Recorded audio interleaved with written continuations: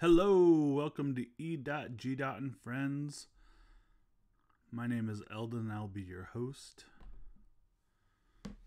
Today we'll be presenting President's Games, otherwise known as every game ranked for February 2022. This is every game that I played in the month of February 2022, ranked. Let's see here. This month, I played 24 games, 8 of them new to me, and I don't know, let's get on with this. Let's see if any of them were any good. So, number 24, I should say, Uno has pretty much always been the last ranked game of the month. Whenever it shows up, once again, people I love to play it. And I'm not a curmudgeon, so there that is. Anyway, Uno, number 24. Number 23 this month is the first new to me game on the list. This is Taco vs. Burrito by Alex Butler, made by Hot Taco Incorporated. This was introduced to me by a friend at work who is into games, and she introduced this to me. I did not love it. It's a take that game where you are playing cards to your taco or burrito, and you're just adding like crazy foods into it, which have different point values. It has some semi-clever play where you has like I forget the name of the card, but you can put negative point cards in your thing, and at some point you can try and swap your taco or burrito with your opponent. And yeah, I don't know. It's just very much in the vein of Uno. It's in that same kind of vein of game for me, and except for it's a little more. No, it's very much like Uno. It's different, but very much like Uno. Anyway, that's my game for this month. Number 23. Number 22, Rummy Cub, which I don't know. Seems kind of weird ranking this number 22. It's actually quite a good game. This is a game I play with my parents. And I put the publisher lots. This has been published by tons of people. Pressman is the version I have, which I found at a thrift shop. I don't even know who is currently publishing this in the U.S. But very popular rummy style game with a little clackety-clack tiles. Plays pretty quick, pretty easy. Just a really good, enjoyable game. You can sit and chat with your loved ones and play it. Much better than Uno. Number 21, Villa Paletti. So I picked this game up quite a few years ago. I had the University Games Edition that I picked up at a, what was it called? Not really a thrift store. It's like an antique show thing. Anyway, I found a place that had a bunch of games, and it had this one. And I know this was like a Spiel des Jahres winner, and I figured I should have it in my collection. And it's like a type of Uno, or Jenga, where you're taking these. It has all of these columns on the first row, and then it has a piece of wood, and you're trying to pull them out and put them on top. And eventually, the idea is that you get higher and higher, except for somebody tends to make it fall sooner than that. The other weird thing, I don't know if this is in all the versions, but like in mine, it has this green thing that you're supposed to start on the bottom. It was a very old copy. It was in shrink, but it was a very old copy, and that green thing was all warped. And for a game, it's all about balance. Seems not ideal. Anyway, that was Villa Paletti, my number 21 game of this month. Number 20, Happy Salmon, game I've played lots of times. I was in charge of a activity with some adults from church, and I brought a bunch of short games like this and got it played. I really enjoy this for certain activities. You know, it's a quick game, something to get people moving. Works really well. Kind of silly. Number 20, Happy Salmon. Number 19, Tok Tok Woodman. Again, I brought some quick games to play. Justin O, Mayday Games. This also is known by a lot of different names. It has some different versions, but Tok Tok Woodman is the one that I have. Even though I threw the box away, and I'm missing a couple pieces. But it's super fun dexterity game where you are trying to hit off the dark pieces but leave the light pieces on there, and you're hitting it with this little plastic axe. Super fun dexterity tapping game. Yeah, probably my favorite game in this sort of genre. Number 18, Lattice Hawaii, another game that my coworker introduced to me. I've never heard of this one, which is, was interesting. And it wasn't a terrible game, really. Not really my style of game. It was a abstract game where you are pulling these tiles out and you are trying to place them advantageously, so you get like some bonus turns, and you're just trying to get through your stack of tiles. And my brain does not work well in games like this. I don't understand how to do well, and I did not do well. But yeah, it was an interesting strategy game. If you like these tile placements and like trying to work advantages, I'm trying to think of another game that's sort of like this. I know I've played one similar. Anyway, it's not coming to me right now. Anyway, if you enjoy these back and forth like 2-player games, where you're just pulling tiles and you're trying to put them in the best position, and trying to get combos going together, it's a fine game. Lattice Hawaii. Number 17, Doodle Dungeon. This one's kind of silly. It actually surprises me how lowly this is ranked on BGG, but it's silly and it's fun. It has the artwork from the guy who does Munchkin, John Kovalich, and very similar type of style. But what you are doing is you are you're drafting these cards, and then using those cards, and they'll have different symbols or monsters on them, and then you get to draw those like wall pieces or monsters or traps, or sometimes it gives you upgrades, and try to build a dungeon that a hero is going to try and go through. And then after you build your dungeon, you're going to pass your paper to your neighbor. Your neighbor is going to draw the path that your dungeon, that the hero is trying to go through, and you're hoping that your dungeon will beat the hero without too much. And then also you're like trying to hide some treasure, and so and you have to guard that treasure with monsters. And if that treasure is still there, you get some points for that, which can be increased if you upgrade how much they're worth. And it's kind of silly. I don't know, the strategy of like going through somebody else's dungeon, like it's like you want to go attack all their monsters, and the hero is pretty OP unless they have just really maxed out with the upgrades to make them stronger. And so your best, I don't know. It's sort of this push and pull. So if you do attack every monster, there's a good chance the hero is going to die and they'll get a bunch of points. But if you don't, it's a good chance they're going to have a bunch of treasures at the end and score a bunch of points. So it's sort of this weird strategy. There are also cards that you can collect that you can play during the round where the heroes are going through. And maybe the one criticism of the game is that part of the game tends to go fairly slow because everybody gets a turn and just it's kind of scripted out, but you kind of have to go one by one because people can play cards, and it slows the game down just a little bit, not a lot, but it makes the game from like what's kind of a fun like 20-minute activity into like a 40-minute game, where it has like that like galaxy trucker where you're just watching your stuff get blown up. Mostly just bad things happen for the second half of the game. But I have had fun with it every time I played it, the 2 times anyway. Doodle Dungeon. Number 16, CoraQuest. I played this again. I played it solo in January, and then in February I played it with somebody else. And again, it just kind of confirms to me that these types of games are not my favorite types of games, these dungeon crawly things. But as far as dungeon crawls go, this is a fine one. And it's just adorable and fun and quick. Like I said, I prefer this to Gloomhaven, the number 1 game on BGG. Like it's more my speed. It's not overly complex. It's exciting. It's not easy.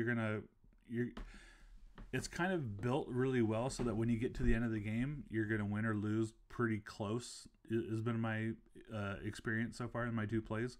And just, yeah, I don't know. It's silly fun. CoraQuest. Number 15, 6 Nimmt. Another game I got played. I've played this game quite a bit in my life. And it just goes over well with a variety of people. It's a good, I find this a really good game to introduce to people who aren't super into games.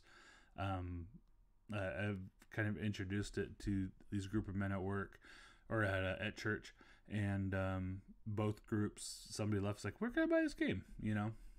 So anyway, Wolfgang Kramer, older, just really simple game where you get to pick 1 card each round. You're going to put the cards out according to numerical order, following a couple simple rules. You're trying not to get cards, and when you're the 6th card in a row, you take the other 5 cards, and you total up your scores. And it's hard to be really good at it. Other people who maybe don't understand the game will ruin your perfect plans, or sometimes you just miscount things, or maybe you just have bad cards and you're going to take something. But I don't know, you feel like you have some strategy, but then there's a good dose of luck in there. Most people I have played it with enjoy it at least just a little bit. Anyway, that's 6 Nimmt. Number 14, Strike. Another silly game. I picked this up on clearance, and it's just been an absolute winner for a game I picked up on clearance. And it is silly. It's fun. It's the most fun I have with the silliest game. It's sort of like in that vein of Talk Talk Woodman, where it is quick, it's fast. I don't know. I have fun with it. Strike. Number 13, Can't Stop. Man, I haven't played the physical version of this for quite a while, and I got my own copy from a gift exchange that I did, and I just got this random copy of Can't Stop, and I got it played, and this is a really fun game. I've played it online a ton, which doesn't get reflected in my plays because it works really well online. You can play it on BGA, you can play it on Yukata, whatever. There's lots of different versions of it out there. But what you do is you are rolling 4 dice, and you're making combinations of numbers, and you're moving your little token up each column. For 7s, there's a lot more than the 2s and the 12s, in line with how often those numbers get rolled. And you're trying to lock down 3 columns before your opponent does. And it's this great push your luck, where you keep rolling. You can only have 3 columns getting scored each round. And if you ever roll and you can't move one of those 3 columns that you've kind of picked at the beginning of your turn, you bust and you don't get any progress. And I don't know. Great push luck game. Maybe one of the best of all time. Number 12, Sushi Go. This card drafting game just works really well. Played this with my kids. We had lots of fun with it. And I don't know. Sushi Go. I don't know what else to say. Number 11. Number 9. Just really enjoying this tile laying game with these funky numbers. Yeah, I don't know. It's becoming one of these games, although I haven't played it a ton. I want to bring it out often, and I feel like it fits some situations. It plays 2 to 4 players, or 1 to 4 player really. If you're just trying to kill some time on your own, it's a good little puzzle. But you play up to 4 players, simultaneous play, so it runs really smoothly, and it's just devilishly tricky. Those numbers are diabolical. Getting them so they overlap correctly is nigh impossible sometimes. But yeah, just lots of fun. Plays quick. Good game. Number 10, Mining Colony. This is from Steve Finn. Another new to me game this month. And this is interesting. The one criticism I'd have is I don't love the graphic design on this game. But it's pretty clever. You flip over these cards, and there's these different numbers where different things come out, like gems or different colored resources or these little tokens. And what you're trying to do is you're trying to get them onto your board and onto like upgraded sites, and you're trying to get them across from each other so you can build buildings and do other things, and you'll score some points at the end. I need to play this one again. I did enjoy my first play quite a bit, but I know I didn't fully understand the strategy in it, and I don't know. I really enjoyed the game, and I'm not quite ready to talk more about it, but it was a good game. Again, this is from the guy who designed Biblios, one of my all-time favorite games. Just a great game. Anyway, Mining Colony. Number 9, Trails of Tucana. I've been really excited about this game. I've had a pre-order for quite a while, and it came in, so I got it sent over to me. And I've played it solo a few times, and I've played it with some other people. And this game's really interesting because what you do is you flip over 2 cards that have terrain types on them, and you have this this paper that has all the terrain types on it. If you can see the video, you can kind of see it there in the picture. And then you have to build in between those 2 terrain types that are right next to each other. And you can build it wherever it is on the board that's legal. And what you're trying to do is get these trails to go back to villages. And you get points for connecting villages. You get points for connecting like these landmark sites that are out in the village. You get to do some bonus trails when you make certain connections. There's sort of a race when you're to get connections from one village to another village. Whoever gets there first gets some bonus points. Yeah, I don't know. It's really interesting. It's really fun. You can play theoretically probably a big group all together at the same time. I don't know if it's the best game because of the racing for points.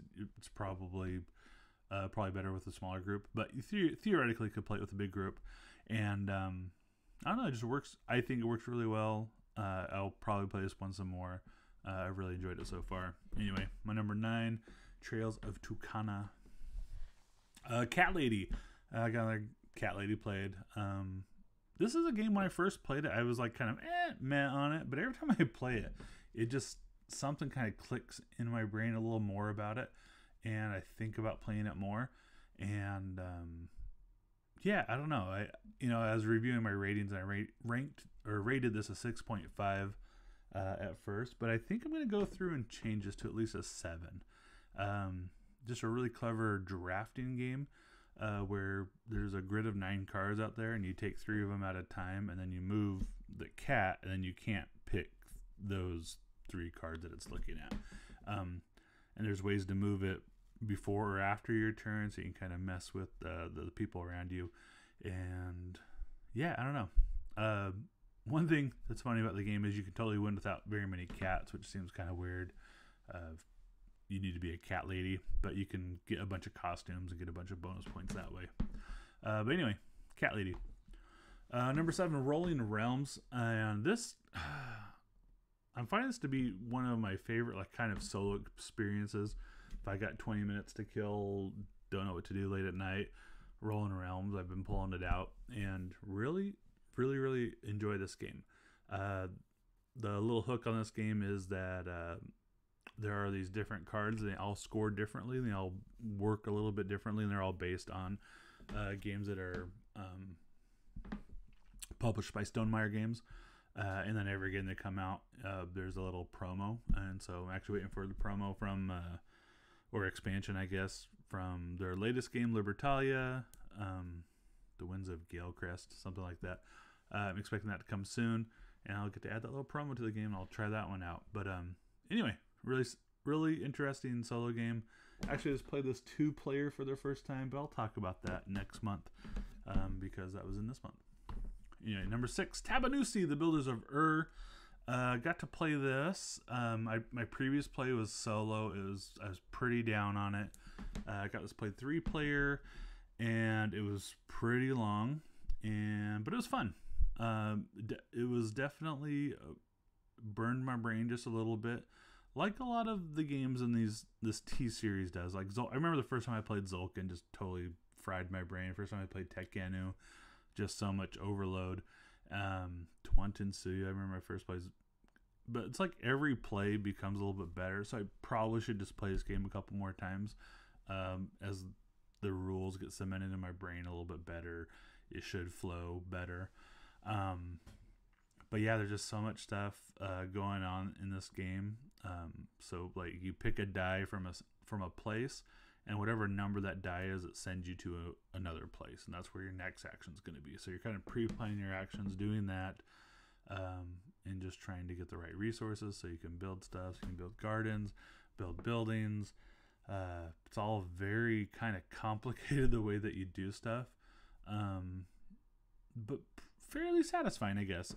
Yeah, like I said, that solo play was a mess. Did not have a ton of fun. My 3-player game was more fun. I should probably give this another go. Number 5, Savannah Park. This is Kramer and Kiesling doing some. I think what other games are like this. Tiny Towns, is that the name of it? Yeah, Tiny Towns.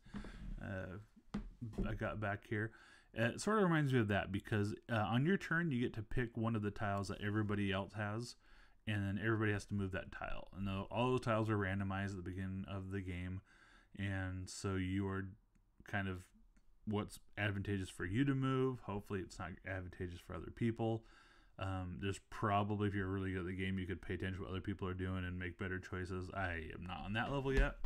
But yeah, it's super fun trying to get your animals set up the right way so you can score the most points. And it's not super difficult, but I find the puzzle really satisfying. Look forward to playing this more. Hopefully this is a game that I get played quite a bit. Anyway, number 5, Savannah Park. Number 4, Similo. This has just really become one of my all-time favorite games. It's competing with Codenames and Just One and So Clover, which are just games I just really, really enjoy. This one's a little easier to get to the table and get to play multiple times when it comes out. And yeah, I really like the spookies. I'm really looking forward to the Harry Potter version that's going to come out. Yeah, anyway, Similo. Number 3, Orleans. Haven't played this game in a long time. But I had a friend who was moving away and wanted to get that played one more time, and brought out an all-time great and played it. This one's it's ranked number 28 on BGG. I don't know if I rank it that high in my personal list, but it's a really, really good game. Hopefully, I think someone's picking this up. TMG, who's now defunct, is the version I have. But yeah, I don't know. Just a really good bag builder, and what you are doing is you are pulling these tokens out of your bag and then applying those tokens to places on your individual player board, and as you fulfill the requirements for that thing, you get to fulfill that action. There's a little map on the board that you're running your guy around and trying to visit different places and pick up resources, which you can accumulate for points. And I don't know, I find the puzzle in this game just very satisfying. I think it works really well as a 2-player game. With more players, it also works pretty well, just because it takes a little bit longer. There's a whole stack of these buildings, and depending on your strat, you can change your strategy based on those buildings and try some different things. I'm not particularly good at it, but I do enjoy it. So my number 3 this month is Orleans. And number 2 is a new to me game, and Meadow. I need to play this game more, for sure, but it really struck me how smooth this played. It does a thing that another game I really like does, and it's called Quadropulus, where you have these little arrow tokens, and you point them, and they all have a number on them, and you point them up, down a row or column, and then you count that number, and that's what card you take. And so it creates some limitations on what you can do, and as the round goes along, you have these limitations, but you can always get something. But you got to kind of think ahead, and more cards come out as cards get taken away. There's also this other board where instead of having that arrow pointed towards something, you could go to the campfire, and there's some different actions that you can do there. Anyway, really, really, really like this game. Really glad that I was able to get a copy, and hopefully I get this played a bunch more, because I do really enjoy it.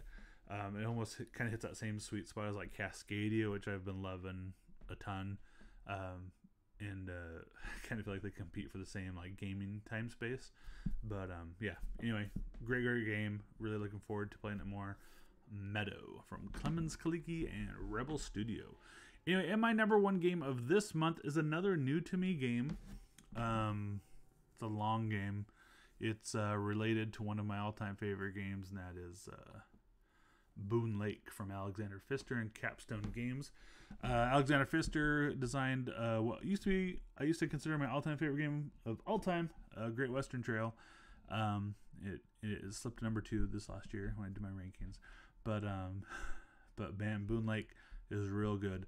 Capstone Games had previously published Maracaibo, also by Alexander Pfister, and also kind of all three of these games kind of have this same DNA, where you're going around a circle, or in Boonlake you're going down this river, and then you'll go back up the top of the river and come back down it again. Boonlake, actually, Maracaibo and Great Western Trail actually feel a lot the same to me. Boonlake feels a little bit different, and the main thing is, if you can see on the picture there on the right,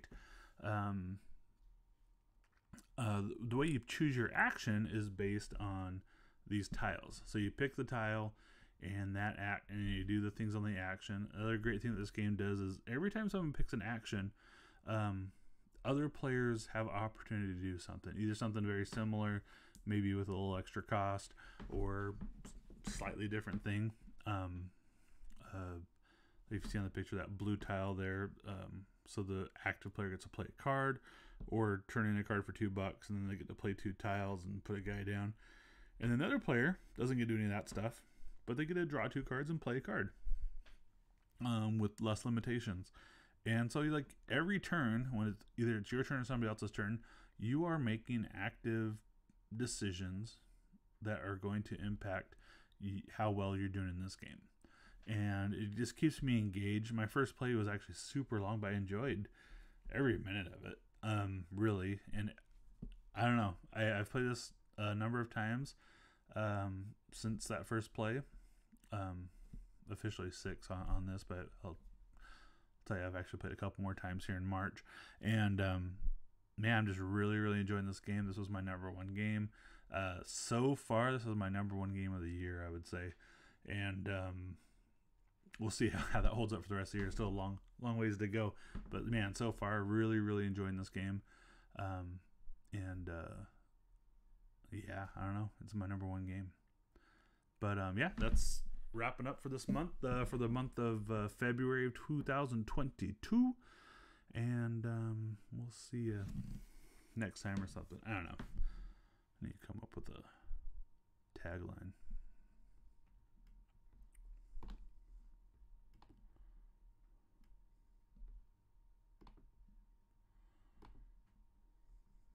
Where? I'm making a YouTube video, Bev.